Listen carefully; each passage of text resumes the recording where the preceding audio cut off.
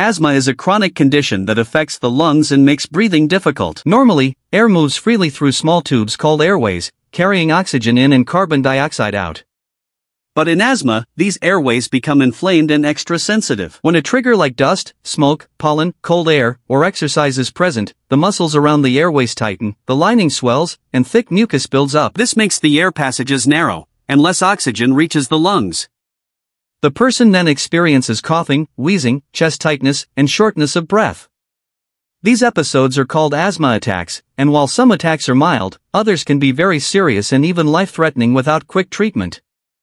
Although there is no complete cure for asthma, it can be managed with inhalers, medicines, and by avoiding triggers.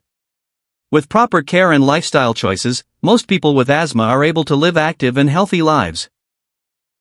For more easy medical breakdown like this, make sure to follow my account right now. Comment below, did you know before about asthma?